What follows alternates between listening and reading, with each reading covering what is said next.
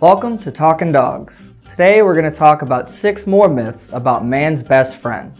We've already covered a few of the most popular myths and facts about dogs, but we've barely scratched the surface. If you haven't seen the first video, click here or check for the link in the description.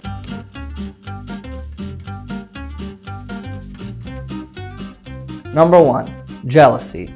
First, we'll start with a correction from the last video. Previous studies made claims that dogs cannot feel jealousy. However, more recent studies have shown that dogs can feel a base level of jealousy. This means they are jealous, but only in that moment, and they do not hold grudges. So that might explain your dog pushing their siblings out of the way to get pet. Number 2. Tug of war. Some people feel that playing tug of war causes aggression in dogs. It's actually been linked to decreasing aggression. This myth probably started when people noticed their dog really getting into the game of tug by growling or snarling. Trainers actually use tug of war to help teach dogs how to play and even boost confidence. Number 3. Alpha of the pack. In the 1970s, the practice of dominance-based training was popularized because of a theory that alpha wolves led their packs by being aggressive and dominant towards other wolves. This theory led to a lot of false information being repeated as fact. In more recent studies, scientists have found that dogs and wolves alike do not display aggressive behavior when establishing pack leaders. The pack leaders are often just the wolves or dogs that are parents taking care of their cubs. So, your dog isn't fighting with you for dominance, but they are counting on you to teach them right and wrong. Number 4. Catching colds.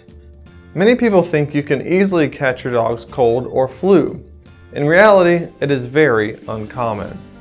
In fact, you can't give your dog your illness either, unless your illness is from something like salmonella or giardia.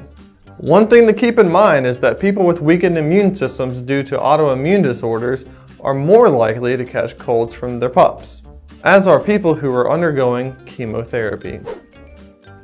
Number 5. Hypoallergenic dogs. Sadly, there are no dogs that are completely hypoallergenic. Some dogs are more friendly to people who are allergic to dander and saliva, but no breeds are completely hypoallergenic. Breeds that shed less and hairless breeds will certainly help people who are allergic to dander, and for the people allergic to saliva, smaller breeds produce less. Number 6. Cooling off. If your pup has been running around on a hot day, you may think that getting some water on their head would cool them down. After all, that works on humans. But dogs actually cool themselves down by splashing water onto their chest and belly. If you've ever seen a dog digging in a water bowl, that's what they're doing.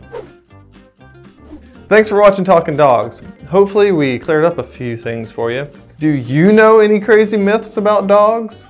Let us know in the comments, and remember to like, share, and subscribe. Bye-bye. Thanks for clicking subscribe. If you like this video, check out one of our other videos here.